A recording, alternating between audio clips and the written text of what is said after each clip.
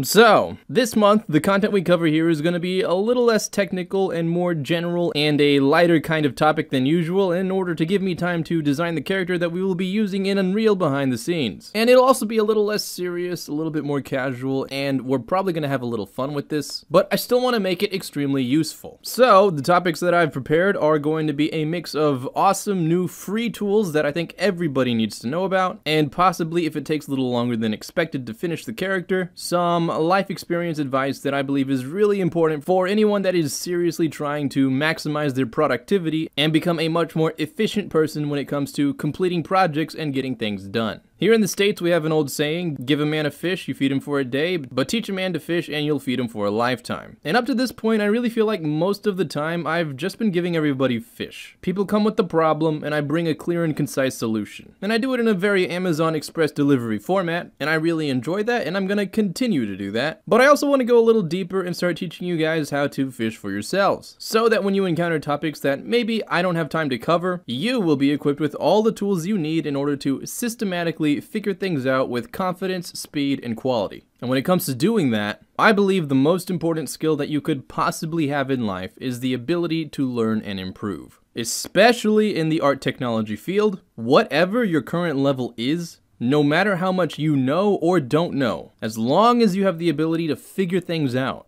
you'll be okay.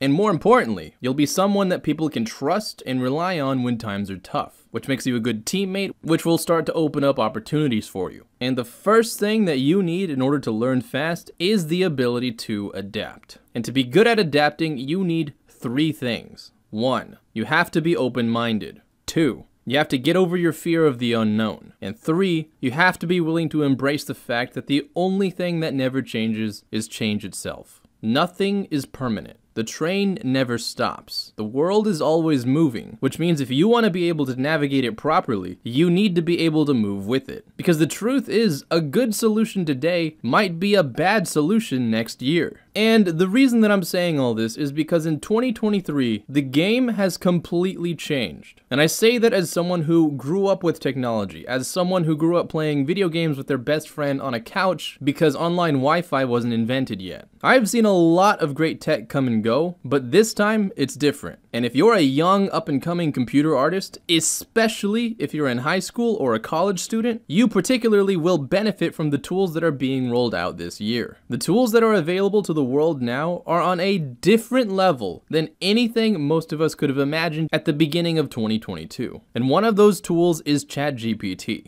No matter what your profession is, no matter what you plan to do with your life, as it stands right now, chatgpt or whatever evolves from it in the future might just be what gives you the edge when you're applying for a job, or organizing a project, or solving a problem. And if you are not using it, you have to understand that your competition, or your peers, especially in other countries, most definitely will be. For the next 2 weeks, my job is to make sure that you are at least aware of how it works and how you can use it to improve your life and the quality of your work. So, if you join me next video, we'll talk about one of the most powerful tools the world has ever seen. Thanks for watching, and as always, hope you have a fantastic day, and I'll see you around.